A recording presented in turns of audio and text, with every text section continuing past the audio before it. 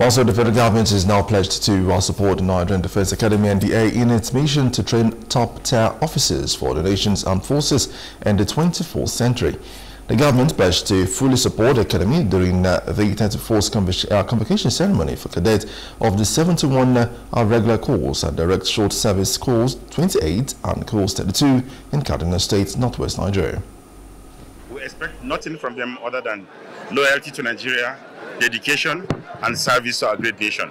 Nigeria as a whole has invested in them in the last 5 years to train them from cadets to now officers of the Nigerian Armed Forces. Nigeria as a country is proud of this institution, is equally proud of the kind of training that is given to these cadets.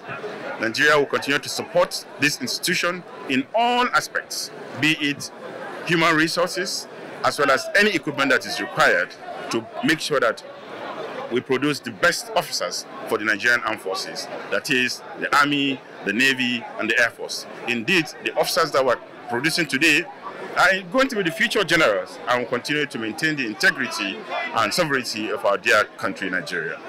I therefore wish them the very best in their future endeavors. The Academy Commandant, Major General John Ochai, states that passing out cadets are equipped with both academy and military training and internal and external security challenges. Security and more. Our graduates are not just receiving degrees today, they are living with the tools and insights needed to confront the evolving threats of the modern world. We encourage our graduates to continue pushing the boundaries of knowledge, to remain curious and innovative, and to apply their expertise in service of the nation. To the graduating cadets of the 71 regular course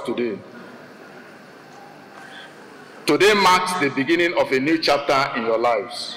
As you step out into the world, remember that you carry with you the values of the Nigerian Defense Academy: discipline, excellence, loyalty, and service to the nation, among others. You have been equipped with the knowledge and skills necessary to confront the challenges of the future, and we have no doubt that you will rise to the occasion. Whether you are defending the sovereignty of our nation or contributing to academic and professional fields, your impact will be profound. The Nigerian Defense Academy graduates 13 cadets with first-class degrees, 199 with second-class upper division, 271 with second-class lower division, and 71 with third-class degrees.